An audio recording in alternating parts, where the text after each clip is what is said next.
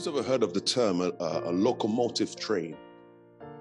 Who's ever heard that before? Locomotive train. Well, what I didn't know, I only found out, discovered. What a locomotive is not a train. A locomotive is actually the power unit or the engine of a type of train. And some of these trains, they can go they can be as long as 2 miles. Think about that, 2 miles of train. And they are so powerful, they can pull cars across entire countries. They can be loaded with coal and oil and lumber and all manner of heavy cargo.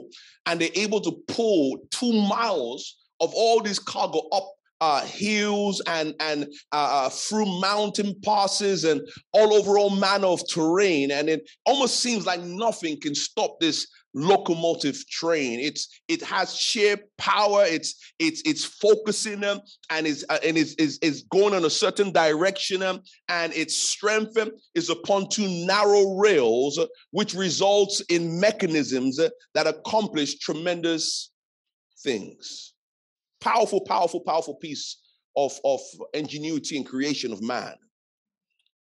But do you know what can render a locomotive completely ineffective? This powerful train. It is when this powerful train comes off track. That the moment it comes off track, this train cannot do nothing, nor can it go anywhere.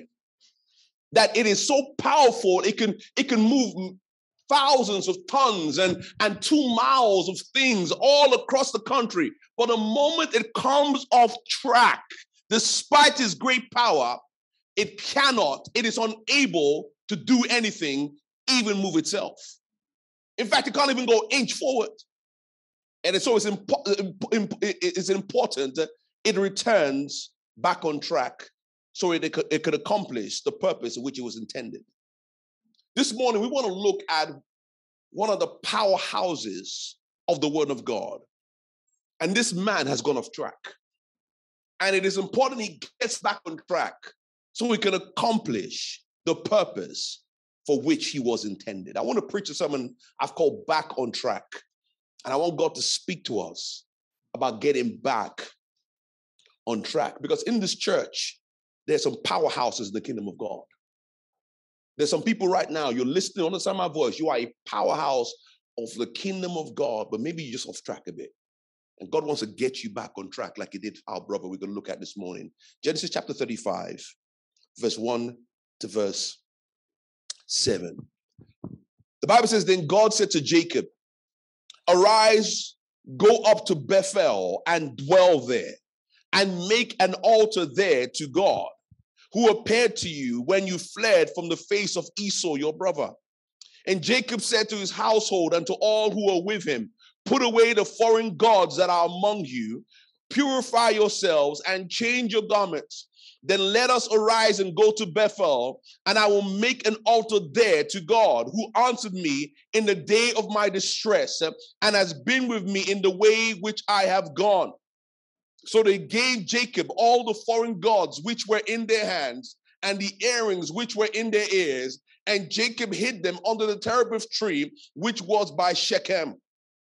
And they journeyed, and the terror of God was upon the cities that were all around them, and they did not pursue the sons of Jacob. So Jacob came to Luz, that is Bethel, which is in the land of Canaan. He and all the people were with him. And he built an altar. Verse 7, and he built an altar there and called the place El Bethel, because there God appeared to him when he fled from the face of his brother. Can we pray this morning? Father, we love you. We thank you right now, Father, for this time in your presence.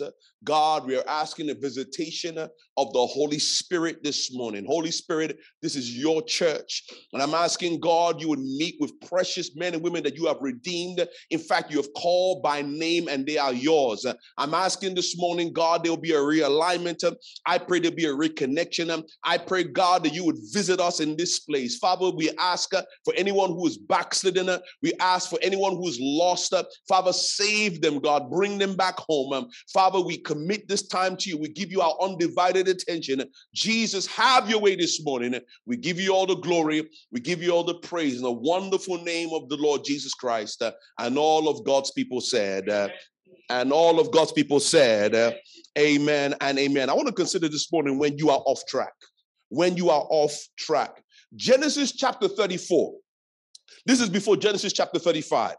Genesis chapter 34 has been called a godless chapter. And the reason it is called a godless chapter is because for the whole chapter, God is not mentioned. God is not seen. God, you can say, is not active. Amen. You can say this morning, church, that God is absent by name and also in principle. And because of this, it is a chapter that is filled with deceit. It is filled with lust. It is filled with murder. It is filled with shame and all manner of madness. And church, it is all because of a man, a father, a husband has gone off track. His name is Jacob tonight. Jacob is a man that God changed his name from Jacob to Israel. Jacob the schemer, Jacob the gangster, Jacob the liar, and then becomes Israel, amen, the prince who prevails with God. God changed his name this morning. And here is a man, sadly, even though God changed his name, he lived like he was never changed. Listen, one of the tragedies of Christianity this morning is when some of God's people live like they have never been changed, that you have never been touched by God, that you've never been visited, amen, by heaven this morning. And here he is this morning. There's this man. It was by his family that the nations of the world was to be blessed. It was by his family that a nation was going to be birthed and come into the world. And through that family, the world was going to be blessed. Amen. By the coming of the Lord Jesus Christ. Here is a man that meets with God. Here is a man that received the promises of God. Here is a man that's walking at one point in the grace of God. But as we find him in our text, church, he's completely off track. God had met with him in chapter 31 and tells him, I want you to go back home. I want you to go to where we had a conversation about where we promised that we were going to meet. And Jacob is on his way home. And the Bible tells us, amen, things are fixed with him and his brother. Amen, that he had a problem with because he meets with him and things are fixed. But on that way home, he takes a detour to a place called Shechem and he's there for 7 to 8 years. And so much happened in Shechem. His own daughter was raped at Shechem. His sons, amen, retaliated by, you can almost say, man, a genocide or overkill, where they don't just kill the man who raped their sister, they killed every man of that place in Shechem. And because of this, amen, it caused them to live in fear because all the other places around them began to hate them, began to despise them, began to plot and say, we hate these people, we can't stand these people. How did they come here and do these things? We're going to take them out. We're going to wipe them from the face of the earth. And now they're living in fear. And I want you to think about it this morning, church. A page in his life was written when it did not have to be written. See, his life is off track. And I really wish that was the only case of this. But it's not. The Bible speaks about a man in the book of Judges 14 called Samson. Samson is a strong man deliverer who was to bring deliverance to the people of God, but he himself needed deliverance. Samson was a man, you can say he was a stronger man that had a weakness for weak women. And he's always around the wrong places. And he's always chasing them in the wrong women. And he's always a man around ungodly women and hanging around ungodly places. You can say this morning Samson went off track. We can talk this morning about the prodigal son, that he comes to his father and tells him to give me my inheritance. In other words, Dad, I wish that you were dead. And here is a man, in fact, I'm going to pause and say this. Here is a good father that had 2 bad sons that went off track. And I'm going to say this morning, there are some very, very good parents in this building right now. Can I encourage you this morning, do not beat yourself over the head because of the bad decision of your children. It's so sad, man, that many times good parents, you've tried your best. You're doing the best you can. You're trying to put them on the right track. You're trying to get them in the right place. But man, listen, they're getting older. They're making their own decisions. And they're making some foolish choices. And we begin to beat ourselves ahead. Maybe this, maybe that, maybe this, maybe that. Don't beat your head, yourself over the head. Amen, because of the decisions that they're making this morning. But I will say this. Regardless of who you are, God would allow you to reap the consequences of your disobedience. In chapter 34, we see this happening. It is a complete mess. It is horrible. It is dark. It is ugly this morning. But I thank God so much that, listen to me, that some chapters end and new chapters begin. Because listen to me, church, when it seems like we mess up, God knows how to show up. When it seems like, man, we just destroy the whole thing, it is then that God decides, amen, he's going to come in and he almost inserts himself because in the very first verse, amen, of chapter 35, after all the madness, after Dinah has been raped, after Levi, amen, and Simeon, amen, go on a killing spree, amen, after Jacob, he's only thinking about himself and not about his family, not about his God. After all that madness is taking place, after, amen, he's making money and making alignments linking, amen, with ungodly people. Amen. After all this madness, in chapter 35, verse 1, the Bible says, then God. Listen to me this morning, church. There is no God in chapter 34. Just flesh. And this morning, amen, you are in the wrong place spiritually when there is no God attached to your life. You are in the wrong place spiritually when there's no God attached to your choices and decisions. Listen, I don't care how much money you're making. I don't care who likes you. I don't care how healthy you are. Listen, if you are not riding with God, you are riding to a very dangerous place. And this is where we find Jacob. He's in a very dangerous place. His life is a mess. Things have come to a head, and oh, by the grace of God, the Bible says, then God said. Listen, why does God show up when you and I don't acknowledge him? Because he's trying to get us back on track. Here's the thing, listen, every single one of us, whether we like it or not, we are on a track. It just depends what track we're on. We're either on the right track or the wrong track. We're even on our track or we are on God's track. We are on a track this morning. And God shows up, your life and my life, because he's trying to get us back on track. So let's consider getting back on track. Because here it is. If we are going to get back on track, it's going to involve the church. Let me say that again because I know everyone liked that.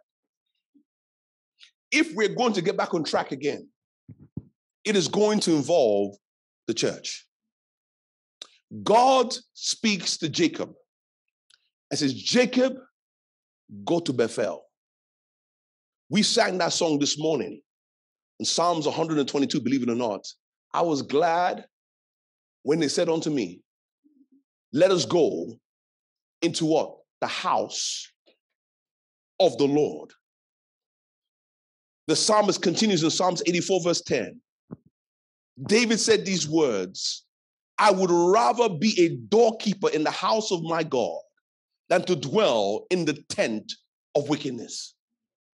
That I'd rather be, amen, have one of the lowest jobs in the house of God than to dwell a tent that is flourishing with all manner of wickedness. I don't know how many of you, man, how many of you have ever seen unsaved people and you wanted what they had?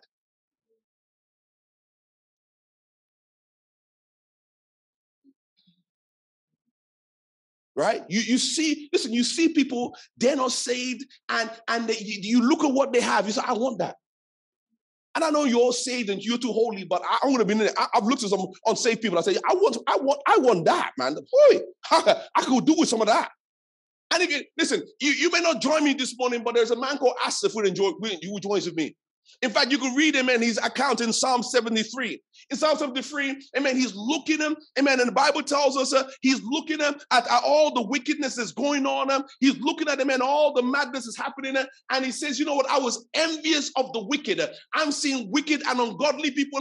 It seems like they're getting jobs when I'm losing my job. I'm seeing wicked and ungodly people. It seems like they get into good relationships when I have no relationship. It seems like wicked and ungodly people, they have money in the bank when I'm completely broke. It seems like wicked and ungodly godly people, they're happy, and I'm sad, and I'm depressed. It seems like wicked and ungodly people have, amen, things happening for them, and I think that things are being taken away from me. And it's like, and he tells us that, you know what, I looked up and I was envious at the prosperity of the wicked. They are prospering, they're doing good, they're doing well, and maybe in his mind he said, you know what, maybe this God thing is a waste of time. Maybe this God thing is a long thing. Maybe this God thing, why am I giving myself to God? Why am I living clean? Why am I praying? Why am I believing? And it seems like my prayers are jumping on the unrighteous, and here I am, I'm righteous, and nothing good is happening to me. And he's making this complaint to God in Psalm 73 at the very beginning, but at the end of it, in Psalm 73 verse 17, he says, until I went into the sanctuary of God,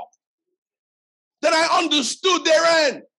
He said, listen, I was nearby about to backslide. Then I went to church and I heard preaching, and God showed me the end of these people's lives. And I said, no, God, I'm hangry with you. God, I'm staying with you. See, he did not get that revelation until he went to church. Jesus says, my house shall be called what? A house of prayer.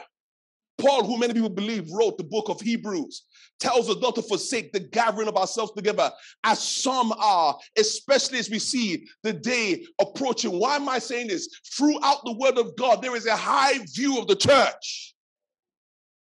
And listen to me, if we call ourselves the people of God, that ought to be our view as well. We ought to, amen, elevate and lift up, amen, the church of Jesus Christ. Because listen, I thought about it. I don't know where my life would be right now without the church. I have no idea. Amen. I tell people I could be dead. Listen, it could be worse. I could be, amen, wrapped up, amen, in a white jacket, completely lost my mind. I could be involved in an accident. Amen. I can't remember anybody. I can't say that I'm a complete vegetable. Amen. I could be, sold as a slave in another country. We have no idea where we'll be without the church.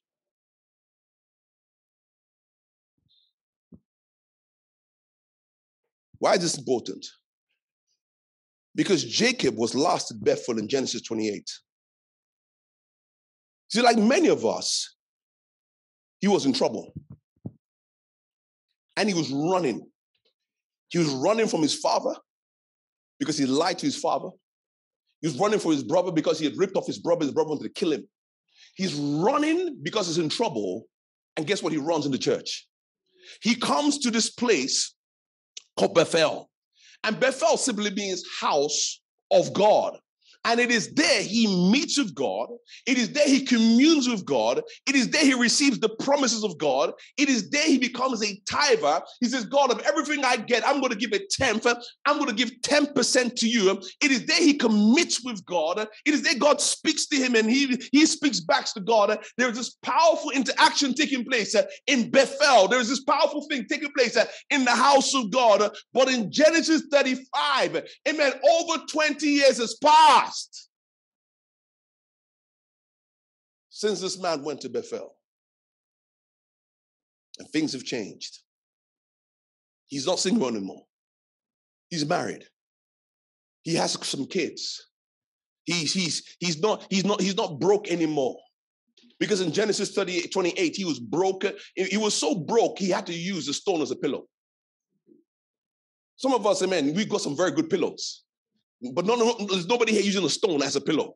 That's how broke this guy was. He's using a stone as a pillow. But listen to me right now, amen, in Genesis 35, amen, he's blessed materially. Things have happened. The beef he had with his brother Esau has been squashed a long time ago. It is a far cry from the man who says, God, if you get me away from all this drama, God, if you rescue me from all this foolishness, God, listen, hey, God, I'm going to serve you. Hey, God, I'm going to I'm going to be the house of God. Hey, God, hey, far cry from that day. Now, if you know your Bible, I want to ask you a question. Did God keep his promise to Jacob? Yes or no? Yes, he did. God promised him. In Genesis 28, it says, listen, You serve me, you do my will. I'm going to take care of you. I'm going to bless you. In fact, he begins to speak over his life. He says, listen, Jacob, you are of biblical royalty. I know your grandfather Abraham. I know your father Isaac. And I'm going to know you as well. Through you, the nations are going to be blessed. I'm going to bring you back in this place. I'm going to make sure you prosper. I'm going to make sure nobody messes with you. You're going to be good as long as you stay with me. God is speaking these things, and Jacob is speaking back. I'm going to honor God. I'm going to do all these things. And God kept his promise. Here's the question. When are you and I going to start doing the same? Because God kept his part of the bargain. See, Bethel is more than a physical location. Going to Bethel is not always geographical because we're here right now. It's far much more than coming to 551B High Road. And we need to grasp that. It's deeper than that. You say, what do I mean? Do you remember when you wouldn't miss a service for anything? But now, do you remember when do you remember when you would not be late to church for anything? And when you weren't late, you beat yourself over the head? But now, well, you know what? Better late than never. And it's not an issue of traffic. It's not an issue of somebody was obstructing you for coming. Do you remember when there was an impact team and you'll go and you'll come back to 2 o'clock in the morning on a Sunday morning and you'll still be in prayer for 9:30 in the morning? But now,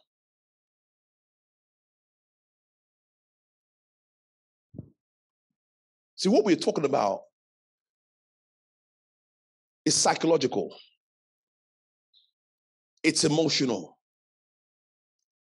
It's spiritual. Where you wouldn't take overtime at work because you had church. But now, you would pray. Make sure you get to service before prayer to prepare your heart, to pray for the preacher, to pray for people you're believing God to come, to pray, amen, that God's presence be in the service. But now, where you would give, where you would honor God with the tithe, and you would do it gladly and joyfully because God loves a cheerful giver, because his word says it. But now,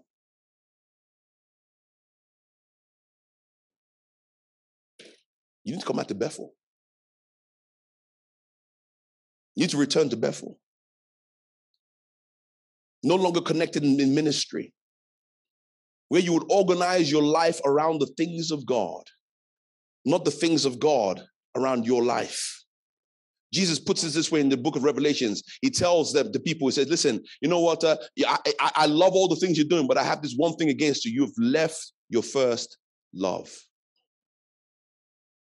Guess who he was speaking to? A church. He wasn't talking to sinners. He was talking to a church. And if the truth be told, if we're going to shame the devil and make him a lie this morning, can we be real this morning? Things are not what they used to be. They're not the same. They're not what they should be. And I know this morning, in some people's minds, many people think, you know what, it's too late for me. It's just, you know what, listen to me. It was over 20 years, nearly 30 years, the last time this man showed up. And what happens many times, the devil will come to you and the devil will lie to you and the devil will tell you it's been too long. You've gone too far. I think about the prodigal son this morning. The prodigal son said to his dad, Dad, I wish you were dead. Just give me my inheritance. It's mine anyway. He takes it and he leaves. And the Bible doesn't mince his words. It says he goes to a far country. He doesn't go around the corner. He wants to get as far away from the father as he wanted. And here is a father. The father grieved when the son left home. home. But the father waited for the son to return back home. And when their son came back home, the father treated the son like he never left home. Listen, that makes no sense to me. That is the grace of God right there. Why am I saying this? It's not too late. It's not too late. If there's still breath in your body, it's not too late. Now, if we're going to get back on track to where God wants us, which is Bethel, there's some things that need to happen and found in our text. Because what we're seeing, the best way I can describe what happens to Jacob is a personal revival. He's revived personally. Listen, we pray God revive the church, but the church is not going to be revived if the people are not revived. Listen, it starts with the individual. That's like, listen, when fire, if you light this pulpit, it begins to burn everything. That one person gets on fire, one person gets serious, one person begins to focus on God, all of a sudden they begin to contaminate in the right word, or infect, you guys say the right word, everybody and anything around them. So if we're going to get back on track this morning to where God wants us to be, which is Bethel, 3 things quickly. First of all, this morning, if you're going to get back to where God wants you to be, you are going to have to leave Shechem. That's deep, isn't it? Verse 1 says this. God tells him, Jacob, arise. Let me tell you what the NIV version, the Nigerian International Version says this. Oh yeah? Get up. Jacob, arise. You will never get to where God wants you until you leave where you are. And you are not going to leave where you are until you arise. What God is saying is this, Jacob, you have become too comfortable at Shechem. Things are going too well for you at Shechem. You're quite cushy at Shechem. Who remembers 2020 when the whole lockdown thing happened and all of a sudden it's like the whole world is on holiday at home? Hey, come on. Can we be real? Can we be honest? It was quite nice. No rush. Hey, I don't have to, get, I saw this picture of this lady coming back, this I think it was Mina the Center, the lady coming back to church, she's got rollers in her hair, she's still in a sleeping gown, it's like she's so full, I'm a homer, everything's comfortable, I'm a homer, I don't have to rush, I just kind of, I don't have to get up, I don't have to stand, I don't have to dress up, I don't have to get here, I just stay at home, just put the online thing on, just sit there, just chillax, just hear it, I'm brushing my teeth, I'm still doing my work at home. I'm ironing, I'm cooking, I'm doing, I have to, and just, hey, and it's just so comfortable and so nice. And let's be real, it was very, very nice. And I'm telling you that as the pastor's like, oh, it's precious, it's gone. It's like, I'm in my house, I'm working from home. Hey, baby, everyone can work from home. I can work from home as well. I'm going to preach from home. It's perfect. It is, it was phenomenal. But can I be real as well? There came a point when I said, you know what? This is good, but this is bad as well. Too much of this is not too good. It's like I'm dropping my thing here. I'm not focused. I'm not giving myself to this thing. And there came a point where I said, enough is enough. This has to stop. See what happens, many of us, is that we become very comfortable where we are. God, you don't understand. I've got a long lease at Shechem. God, you don't understand. I've got some business at Shechem. I've got some investments at Shechem. God, you know, I'm in a relationship with this girl from Shechem, and I just can't, I know how it is, God. You know how it is. And God says to him, arise. Listen, Jacob, God is talking here. Jacob, you've been Shechemized. You're talking all this Shechem foolishness. Get up and go. Listen, you've lived a whole chapter of your life without me. Look at the mess. Get up and go.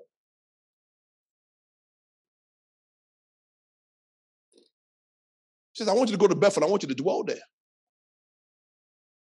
You know the problem with many people is that we treat Bethel like a hotel instead of a home. We pass through Bethel. We check on Bethel.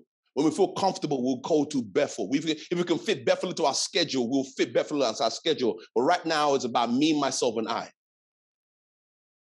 God didn't say, I want you to dwell. I want you to stay there. I want you to leave Shechem, go to Bethel and dwell there. And he tells them, I want you to build an altar there. I'm calling you to the altar there again. I know you built an altar on the outskirts of Shechem. I know you did this religious things. I know you show up customary. I know sometimes you drop in an offering here and there just to make yourself feel good, or just I'm still kind of around. But listen, I want an altar, and I don't want it where you think. I don't want you to turn in your chairs because you feel comfortable. I want you to come to Bethel and build an altar at Bethel, because right there is where I'm going to meet you.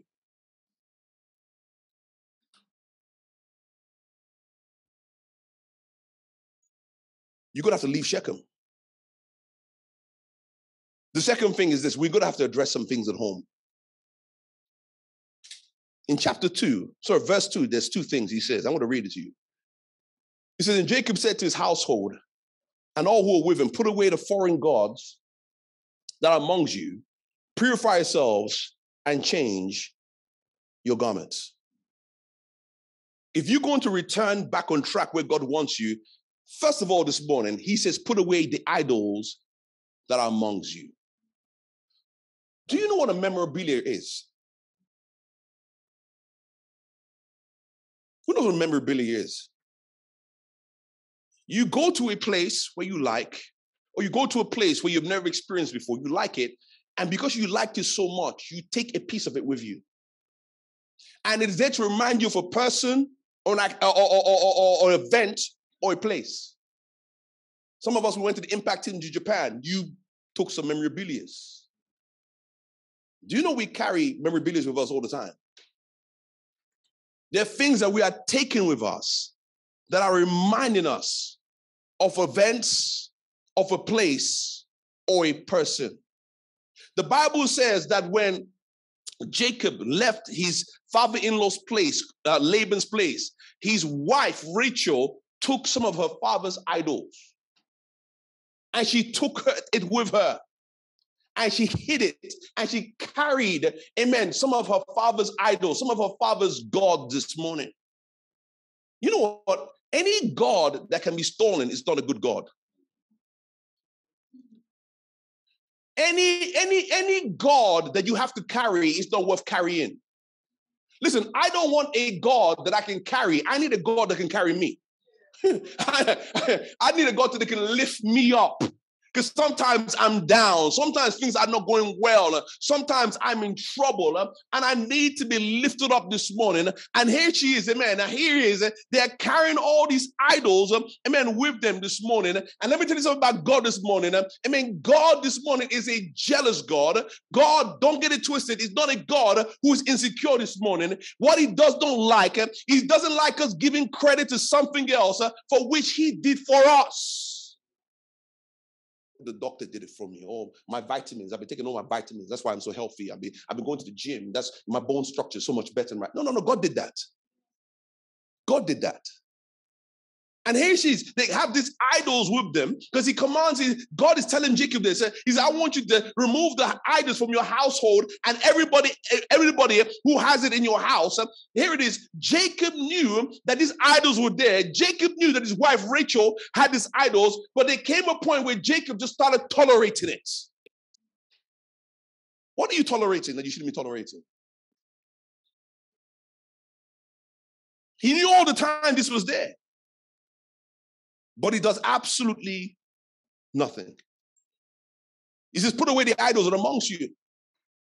Then he says, purify yourselves and change your garments. Listen to me. Internal cleansing affects external change. In other words, once there is a change on the inside, people are going to see it on the outside. One of the things that you hear a lot of discussions about is about people's attire in the house of God. It's a big thing that's always been around, but it's even much more now again because of lockdown. This big talk, you know what? How should people carry themselves as in attire in the house of God? And I'm going to tell you right now, I actually believe that your attire matters. That's my stand on it. I believe that it matters. I believe that it is important. Amen. I believe, amen, that what you have on matters. But I'm going to say this: when it comes to new converts or anybody else, I've learned this morning that if you can get their character right, their clothes will get right too. That, let God deal with the character. Let God deal with who you are. Some of us, we're so caught up in our ego. Do you know what ego is? Ego is who you think you are. Reputation is who people think you are. Character is who God says you are. And character is what God is after. Character is what God aims at. Character is what God goes for. Character is what God wants to shape in every single one of us this morning, man. God wants us to have his character. And listen, it's not a coincidence in the scripture. God tells us, man, don't just purify yourselves. He says, change your garments. Because you come into my house. And I know that also can be in the spiritual context. Where, the Bible tells us to put on the Lord Jesus Christ, to put on humility, to put on kindness. There are some things, that God wants us to put on, that affects our character. And listen, when God deals with your character, he will, begin to affect the external as well.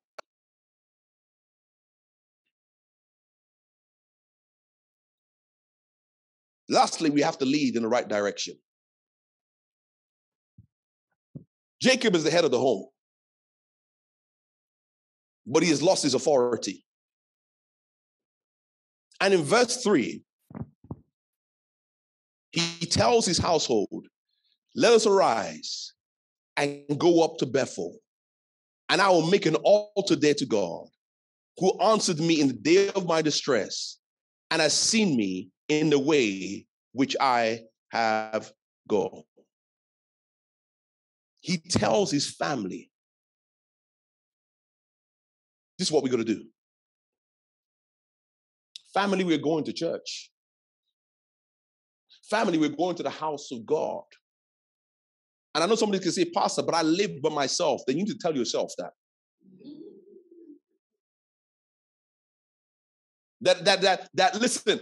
Listen, the Bible tells us David encouraged himself in the Lord. That I know you want to stay at home. I know you want to put your feet up, and I know you want to be comfortable this morning. But can I be real this morning? There ain't nothing wrong with you. It's one thing to be sick and staying at home and resting. We get that. You get well soon, please. But it's another thing, you just come in, there's still strength in your body, you're still alive, but I'm just quite comfortable at home, everything's good, but there is church, let me just stay at home. No, you need to tell yourself, we're going to church.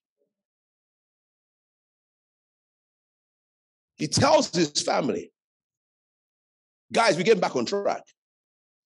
And here it is, he says, listen, I'm going back, but I'm not going back alone. Let me say this, the promises of God are not just for us, they're for our family. I'm going back, but you're coming with me. I love what Joshua says, as for me and my house, we are going to serve the Lord. And what he says was not a suggestion, it was a command. Now, this is very important. He says, we are going to church. And guys, this is why. Let me say that again, because people need to hear this. We are going to church. And guys, this is why we're going to church. Let me tell you why I'm saying that. There has to come a time, parents, there has to come a time where it's got to be more than because I said so. They've got to know why. Because they don't want to go. They don't find, church is boring. They need to know why. And he tells them why. He basically says, listen, you would not be blessed today if it was not for Shechem. Your dad would not be in his right mind today if it wasn't for Shechem. Your parents would not be married today if it was not for Shechem. You would be one of those kids who are really relying upon donations from the public for food banks if it was not for Shechem. You got clothes on your back. You got a house that covers your head. You got money in the bank. Things are going well for you. Your parents are together. Amen. Or maybe your mother's got a mind together, or your father's got his mind together, and we are looking after you, and we try to direct you. Amen. And not to you to make the mistakes that we made. We are thinking more about you than anything. And things are going well in your life. You're not like him. You're not like her. You're not like them. Do you know why? Because of Shechem. Or Bethel, should I say. We need to go to Bethel. But one of the nonsense you hear from parents is, listen, I don't want to force them to go. I want them to kind of grow up, and when they get older, they'll make up their minds which direction to take. Now, I want to say this about younger kids. Because there does come an age you need to just leave them to make their own decision. But I'm talking about when they're young this morning and they're small. You know, I just need to leave them and let them make their own decisions. And when they get older, they'll make their own decisions. You know what I've learned this morning, church? It is impossible to choose from a choice that you've not been given. It's completely impossible. Listen, here it is. Here they are. If you don't expose them to Christ, if you don't expose them to the church, if you don't expose them to the brethren, if you don't expose them to preaching, if you don't expose them to Christian values, what choice do they really have? Well, I just let them, make their own choice. The reality is many of us are in church today because our parents exposed us to this. Church again? Listen, I went to the services, 5-hour services, boring. But I was exposed to church. I was exposed to the things of God. I was exposed to the Bible. I was exposed to things.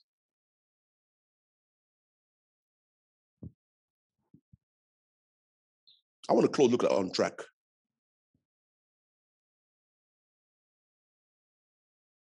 Now, we can hear this and think to ourselves, I've tried to get back on track with God before. But nothing really happened. I hear what you're saying, Pastor, but I've tried this. I've tried to get back on track. I've tried to, me and God again, but it's like,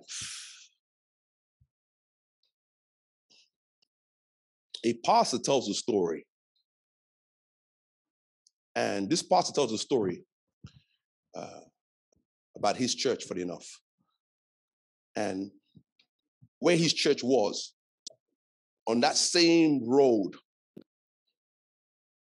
where his church was, there was a car wash, there was hairdressers, and there was a dry cleaners, and there's a church. On the same road, car wash, hairdressers, dry cleaners, stroke laundry, and the church. And he says in all these institutions is where each one, where people go in dirty and come back out clean. That you go into the car wash, car's dirty, comes out clean. You go to the hairdressers, your hair's all matted and mashed up and dusty, and by the time you come back, your hair's just glorious, ladies, just washed, I don't know what you use, but, Head and Shoulders, I don't know what they're doing there, good, and you come out. You go into the laundry and stroke dry cleaners and your clothes is all dirty, you give it and you get it back, it's all clean. It says, all of them, you go in dirty one way and you come out clean another way. All of them except the church. Says the church, you go in a liar, you come back out a liar. You go in a thief, you come back out a thief. You go in fornicating, you come back out still fornicating. Because what's going on? And he says for a long time, he's trying to get his head around it. How is it? How come all these places, they're going in dirty, coming out clean, but the church? Then he says, one day it dawned on him. He says, the other three places, the reason why you were able to go in dirty and come back out clean is because when we went in, we did what they told us to do.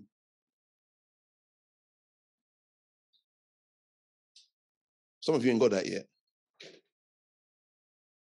You're going into a car wash.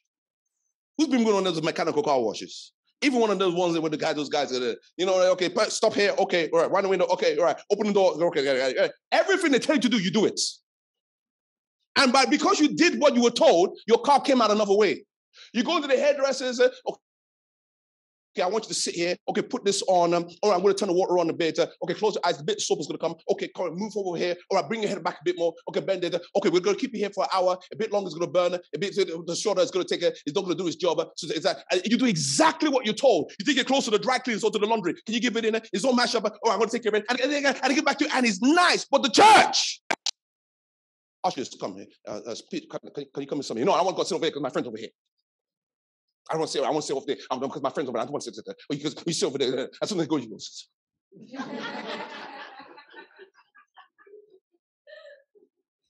Yeah, preaching. God says, forgive. I ain't forgiving no one. Bomb them. I don't care. I'm going to do that. And you get all this instruction, all these things. Come on, pray. Bible study. At 7 p.m. Zoom. Be on it. Power prayer. Fasting tomorrow. And I'm going to eat my chicken. I don't care. Bomb them. Let me go fast and pray.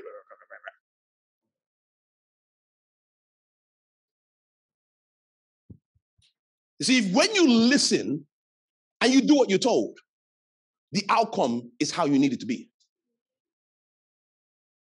In verse 5, the Bible says the terror of God was upon the cities that were all around them, and they did not pursue the sons of Jacob.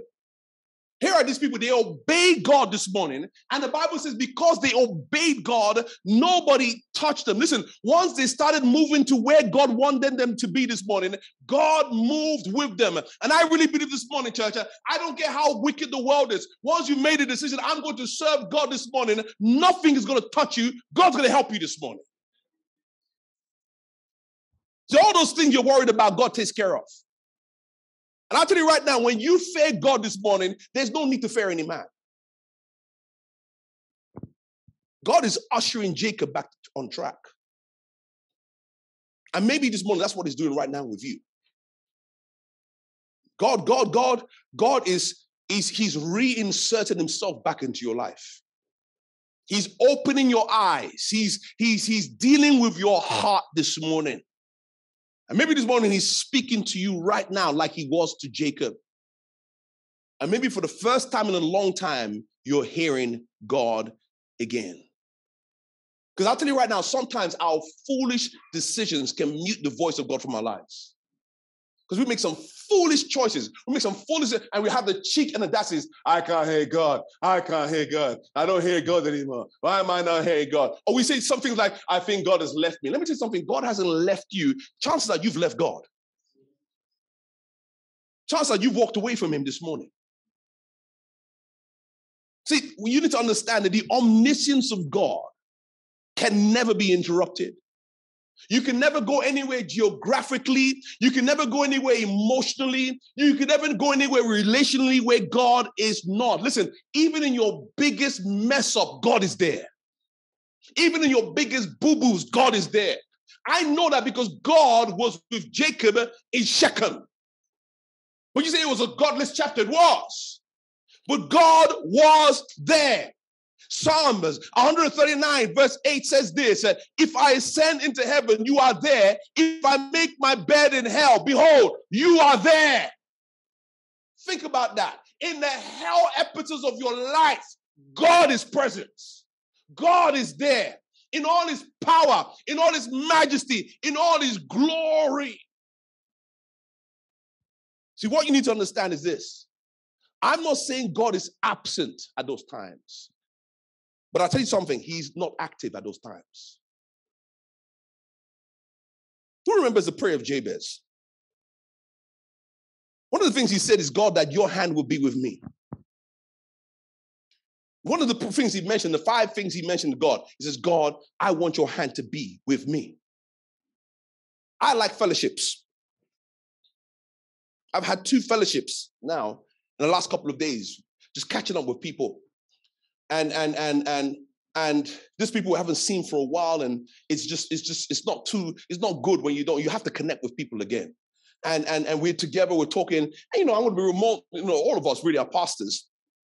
And the thing is, you've learned certain things before you went into ministry. One of the things that happens when you have church fellowships, especially, a good big church fellowships, is that people are there. There's Christians like to eat food. We don't smoke weed and drink alcohol anymore, so we have to substitute that with something. Amen. So we want some food. We like our food.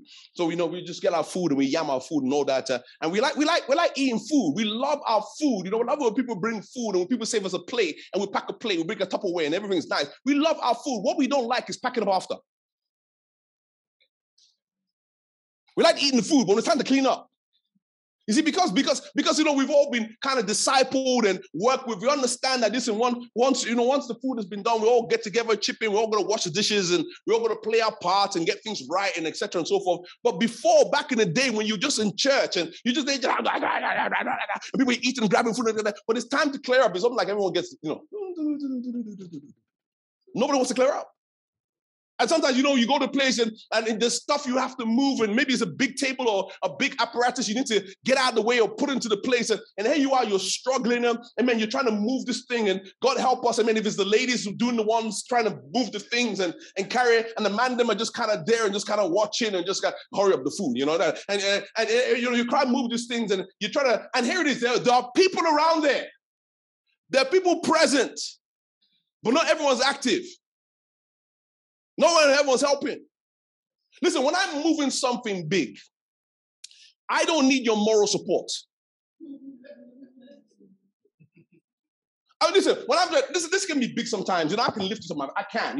It's easier. The Bible says two are better than one. One way. Here you are. You're trying to move this thing. I don't need someone come to me and say, hey, Pastor, you know what? I'm praying for you that God's going to help you carry that over there. Listen, God's going to strengthen your back, the anointing right now. Touch him in Jesus' name. The strength that he can. Listen, bro. Right? Or sis. But bro, I don't need your prayers. What I need you to do is give me Listen, I know God is with me when I sing. I know God is with me when I pray. I know God is with me when I'm down. I know God is with me when I'm going through difficult times. I know God is with me when I'm sick this morning. God is active, but God, what I need is for you, amen, is to be active in my life. That's why he said, God, that your hand will be with me. See, God was there in chapter 34. But God was not active. What a shame this morning that God, who has done absolutely nothing wrong, has to be the one who's chasing us when we should be the one chasing him.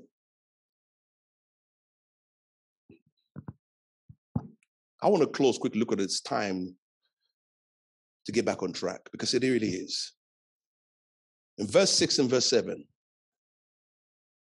the Bible says, so Jacob came to Luz, that is Bethel, which is in the land of Canaan, he and all the people who are with him. Verse 7, and he built an altar there and called the place El Bethel, because there God appeared to him when he fled from the face of his brother.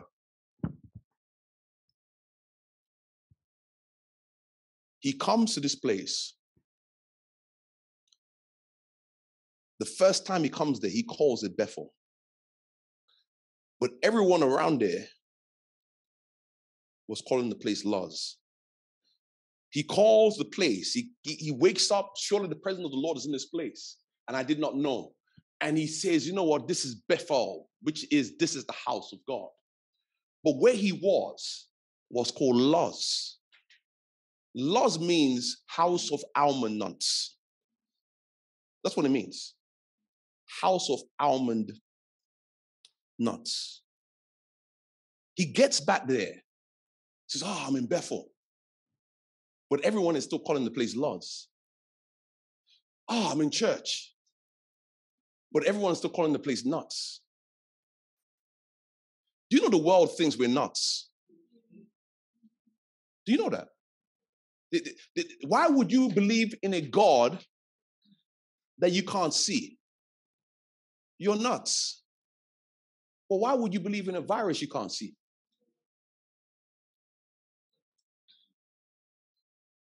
You know, the Bible tells us that you can't see the wind. In fact, Jesus says you can't see the wind, or you can see the effects of the wind. Well, we can see how it affects us. Well, we listen, this thing's God has been affecting us long before any COVID-19. God has been affecting lives long before that. God has been changing men and women long before that. Well, you're not giving your time, giving your talent, giving your treasure to God. The world thinks you and I are completely off our tracks. That we've lost it. And the truth this morning, church, is we were nuts, but now we're saved. We had lost it before, but now we're right with God. See, that whole area, Luz, the reason it's called the house of almond nuts was because it was covered with nuts. It's like the Mount of Olives. The Mount of Olives is called the Mount of Olives because it's a mountain covered with olives. So the reason Luz is called Luz is because it is a place that is covered with nuts. There were nuts everywhere. So when Jacob comes there, he called it the house of God. But here it is this morning, church. Nuts were still everywhere. Let me say something this morning. When you come to this church, there are still some nuts.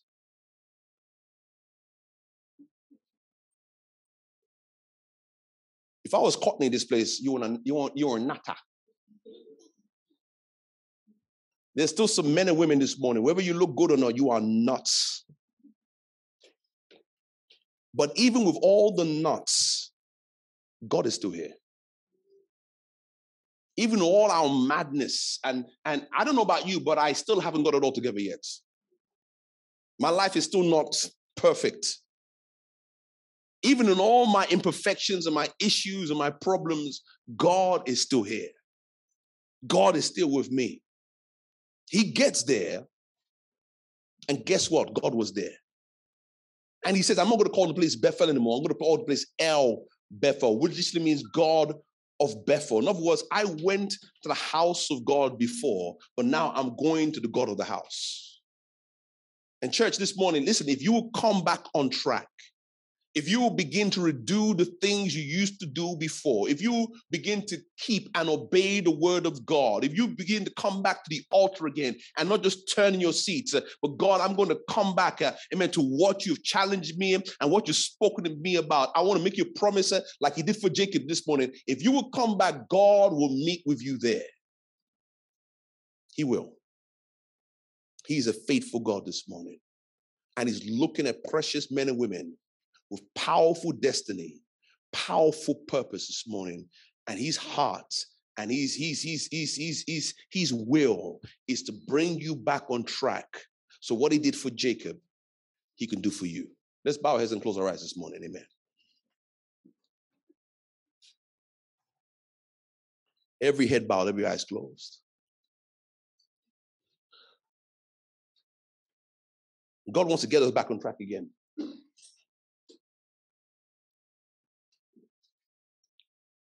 I so thank God for the Bible. I so thank God it was written by men inspired by the Spirit of God. They didn't hide their faults. They didn't hide their issues.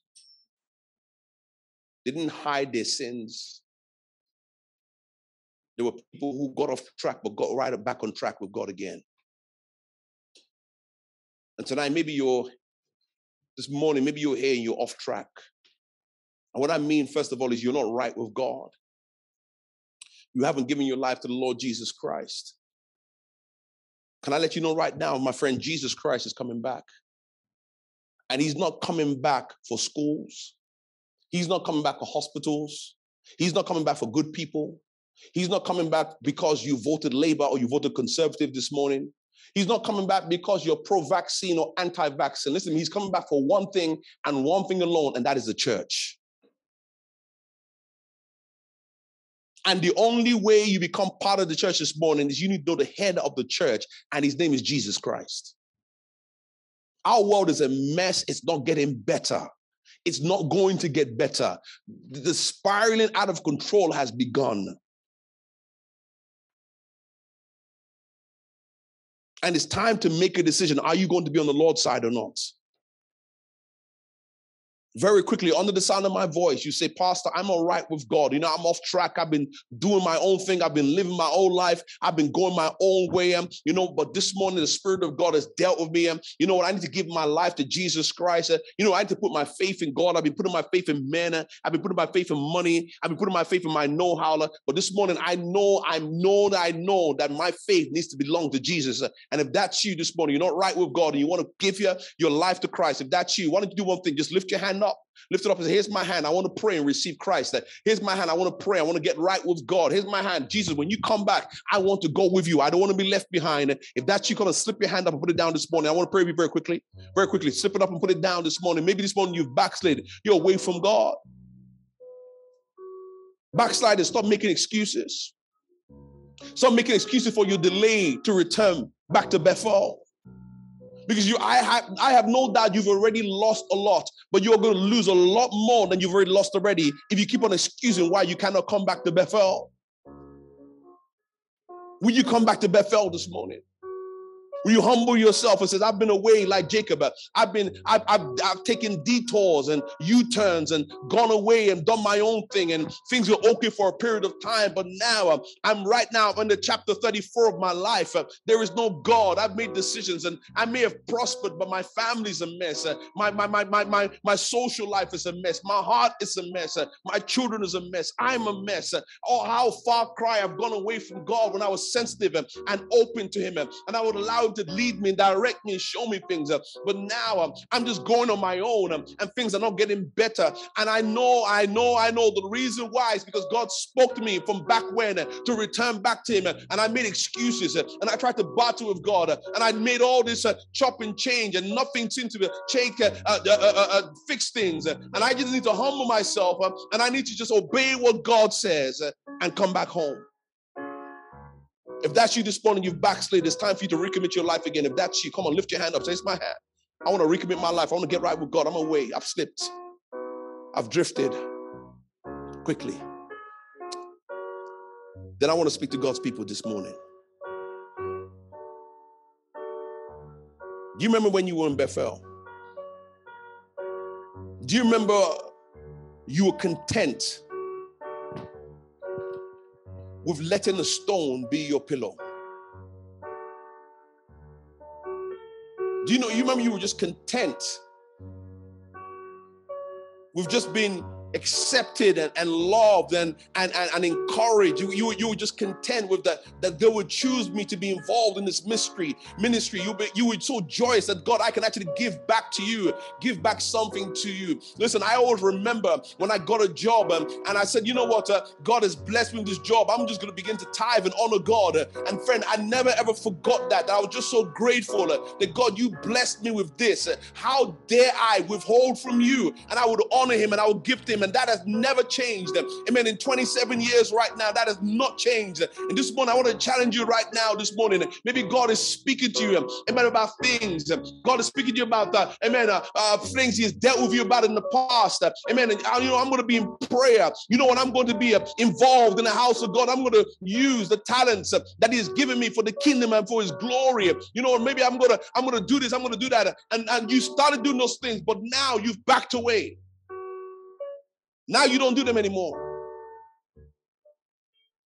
Paul tells the church of Galatia, you ran well. Who hindered you? Tottenham, you ran well. Is somebody hindering you? Is something hindering you? Have we so got caught up in the blessing that we forgot the blesser? Do we still believe it is important to be in the house of God? Or have now overtime at work become more important to us? And I'm not saying don't do overtime when you can do it, but listen, if it clashes with God, God has to win all the time.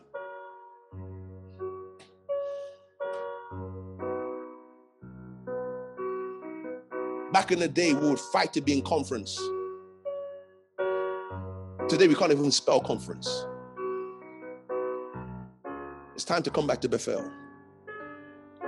It's time to return back to our first love.